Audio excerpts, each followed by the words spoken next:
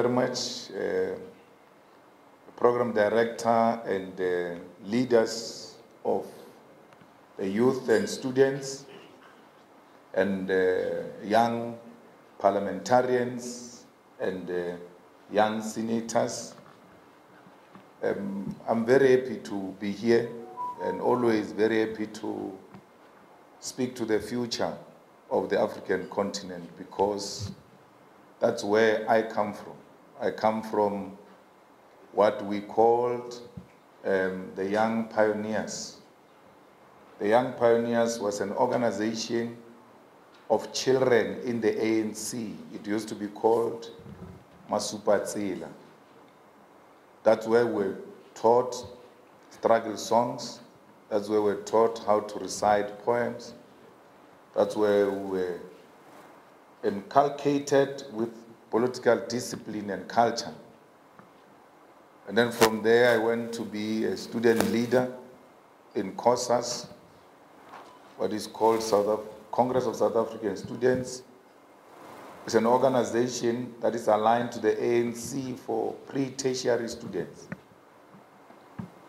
And then I became the youth leader of the ANC and a leader of the ANC. So there's no step I've missed in my life of politics.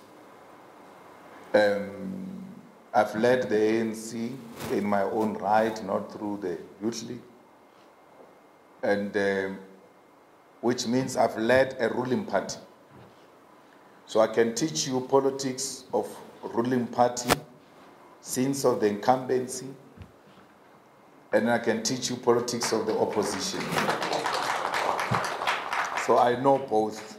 I've been in the ruling party and I'm now in the opposition. One thing that you should know as young people is that you've got a license, a permit to make mistakes. So you must never in your youth seek to be perfect. Because once you seek to be perfect, you cease to be the youth. You are an elder. So there is no difference between you and RAILA. There ought to be a difference. When they say you are a leader of the youth in Raila Odinga's party, there must be a difference between the youth in Raila Odinga's party and the leadership of the mother body. So the mother body has got a duty to always call you to order. So, because you've got energy, you must demand that things must be done, and they must be done now. And the elders will always drag their feet because they've been there like you, being impatient and then deciding, these things are what they are, anyway, they won't change. You must come and push them to change.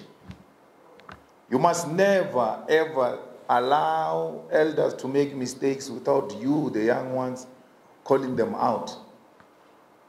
So when the elections were run here in Kenya, results were announced, there was a threat of violence.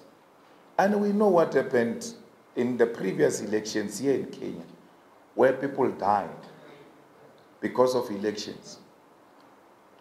Why should elections in Africa be associated with death? Because democracy is not death. Democracy, by all means, is a right to live and live a beautiful life. And most of the comrades in the Comrade Raila Odinga's party were not happy with me when I said, you're not going to do violence in the name of elections and in the name of Honorable Raila Odinga. Because no one must die after elections. Even when Raila Odinga is robbed and cheated, with clear evidence, no one must die. Robbed with evidence, daylight, no one must die. Why should people die? Because you are robbed elections. There are systems in Kenya where dispute can be made, and then once the final arbiter makes a final decision, whether we're happy with it or we're not happy with it, we must accept it.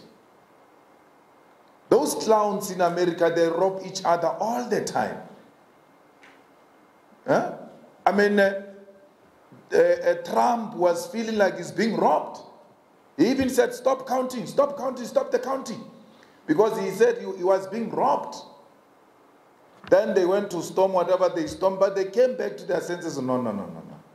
It's not done like that in America, where we storm things and people die in the name of elections. So if we say we are equal like them, we want to be at the same level with them, violence is not an option on the basis of electoral outcome. Must never be. Why is violence not an option? It's going to be black on black violence. And you can't say you are a Pan-Africanist and be willing to kill another African based on elections. If it is meant to be for President Raila Odinga to become president of Kenya one day, no amount of cheating will stop that. They can succeed now. It will eventually happen. So those who are not happy with me say, get out of Kenya politics. Kenya, this is not South Africa. This is my home. This is my politics. Kenya's politics are my politics. The same way the politics of South Africa are yours. Any destabilization in any corner of Africa affects us. I celebrate the victory of Niger as if it's mine. Because anything that drives the French out of our continent is worth celebrating by all of us. And that's why I celebrate that. Now, the ones of President Ruto are also not happy with me. Because I said, why would you say you are a Pan-Africanist?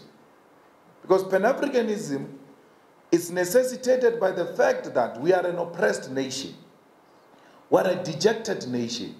We are a rejected nation as Africans. That everyone else who's rejected should find sympathy in us because we know what being rejected means. Now, Palestinians are being rejected, are being isolated. They are being killed on their own land. The same way the Mau Mau rebellion heroes were killed by occupiers. The same way the Bambata rebellion heroes were killed by the occupiers. The same way people were killed in South Africa during apartheid. President comes and says, I'm with Israel. How do you say that? An Israel that is bombing children in hospitals, pregnant women in hospitals. How do you say you're with Israel that bombs a refugee camp? What happened to an international law? A president can say a lot of things and say nothing at the end. President Ruto has got a platform to speak and not say anything. On Palestine, on Israel, on it. That thing, it is called a diplomatic language. Yes. So you stand up and then speak like that about pregnant women who are dying, and then you say we must keep quiet because if we speak, we are attacking the president. No. No.